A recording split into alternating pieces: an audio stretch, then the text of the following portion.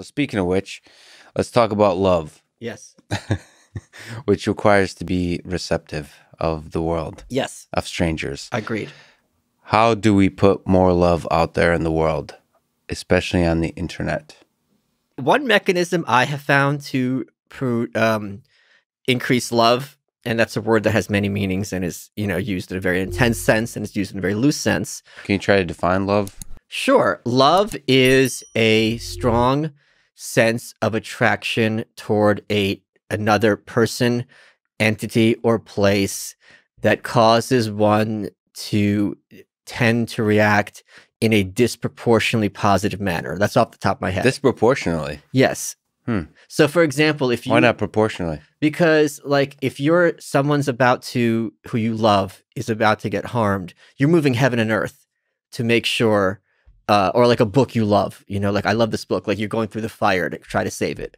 Whereas if it's a book you really like, it's like, oh, I'll get another one. And a book's a kind of a loose example, but... So you're going with the love that's like you're saving for just a few people, almost like romantic love, like love for a close family. But it's also... But what about just love to even the broader, like the kind of love you can put out to people on the internet, which is like just kindness? Sure. I would say in that case, it's important to make them feel seen and validated.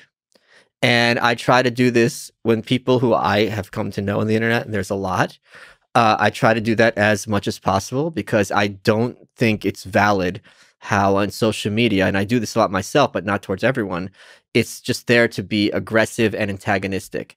You should be antagonistic towards bad people, and that's fine. But at the same time, there's lots of great people. And especially with my audience, and I would bet disproportionately with yours, there's lots of people who are, because of their psychology and intelligence, are going to be much more isolated socially than they should. And I've heard from many of them, and if I'm the person who makes them feel, oh, I'm not crazy, it's everyone else around me who is just basic, the fact that I can be that person, which I didn't have at their age, to me is incredibly reaffirming. You mean that source of love? But I mean love in the sense of like, you care about this person and you want good things for them, not in a kind of romantic way. But I mean, you're using it in a broad sense now. Yeah, but you're also a person who kind of, attacks the power structures in the world by mocking them. Yes. Effectively. Yes. And love, I would say, requires you to be non-witty and simple and fragile, which I see it as like the opposite of what trolls do. Trolls are, if there is someone coming after what I love, there's two mechanisms, right? At least two.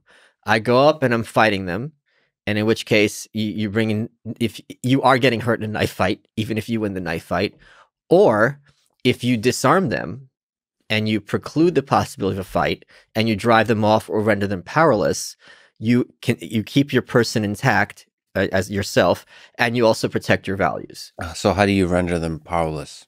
As you just said, by mocking them. One of the most effective mechanisms for those in power, we're much closer to Brave New World than 1984. The people who are dominant and in power aren't there because of the threat of, the gulag or prison. They're there because of social pressures. Look at the masks. I was on the subway not that long ago in New York City. No one cared who I was until I put off the mask. I was in the subway that long in New York City. And I put this on my Instagram. I've told this story before. There was an Asian dude in his early 30s. He was like in Western clothes. It's not like he had a rickshaw or something. An older man in his 50s stood up over him on the subway, screamed at him, said, "Go back where you came from. You're disgusting. I'm going to get sick. If you think this guy's a vector of disease, which is your prerogative, why are you coming close to him? Why are you getting in his face?" And what... that was the rate. Sorry. So it was because he was Asian? It was both. The not having a mask gave him the permission to act like a despicable, aggressive person toward him, right? And the point being, a lot of these mechanisms for social control are outsourced to low-quality people because this is their one chance to assert dominance and status over somebody else. So the best way to diffuse that isn't with weaponry or fighting. It's through mockery, because all of a sudden their claims to authority are effectively destroyed. So let me push back on that. What about fighting that with love? With patience and like kindness towards them. I don't think kindness is. I think that would be a mismatch and inappropriate. There's Superman, there's Batman. Okay, and Superman's job is to help the good people, and Batman's job is to hurt the bad people. And I will always be on the Batman side than the Superman side. Both wear silly tight costumes. One has pointy ears. Both are ridiculous. So it's And one's a billionaire who gets, he's swimming in trim. which one is the billionaire? Batman. Okay, I'm undereducated on Okay. on the superhero movies. I apologize. Okay, but you're just saying your predisposition is to be on the Batman side, is to fighting the bad guys. I Yeah. suppose. And it's what I'm good at. That's what you're good at. But just to play devil's advocate, or actually, in this case, I am the devil because that's what I usually do. Well, I'm the devil. You're the angel's advocate. Exactly. You're I'm for love. to be the angel advocate. Yeah, is like I feel like mockery is a path towards escalation of conflict. Yes, in many ways, yes. So you're not. I mean, it's kind of like guerrilla warfare. I mean, you're not going to win. I am winning. We're all winning. We're winning on a daily. This is my next book. We're winning. We've won before. I'm not joking. The topic of the next book. Yes, is the white pill. The white pill is that we are winning. The most horrible people are being rendered into laughing stocks on a daily basis on social media. This is a glorious thing. I so disagree with you. I disagree with you because there's side effects that are very destructive. It feels like you're winning, but we're completely destroying the possibility of having like a cohesive society. That's called oncology. What's that mean? Curing cancer. No, Your concept of a cohesive society is, in fact, a society based on oppression and not allowing individuals to live their personal freedom. Oh, so your utopian view of the world. You're the utopian. You're saying cohesive society. I'm saying I don't need that. I'm saying there's going to be conflict. Freedom. Right. There's going to be conflict. You and I are disagreeing right now. That's not cohesive. Doesn't mean we like each other less. Doesn't mean we respect each other less. Cohesive doesn't. It's just a euphemism for like everyone submitting to what I want. No, I mean cohesive could be that. It could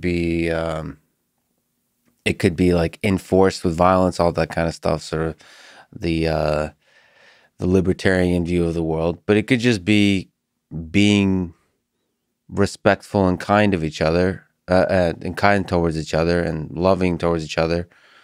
I mean, that's what I mean by cohesive. So when people say free, it's funny. Like freedom is a funny thing. Because freedom can be painful to a lot of people.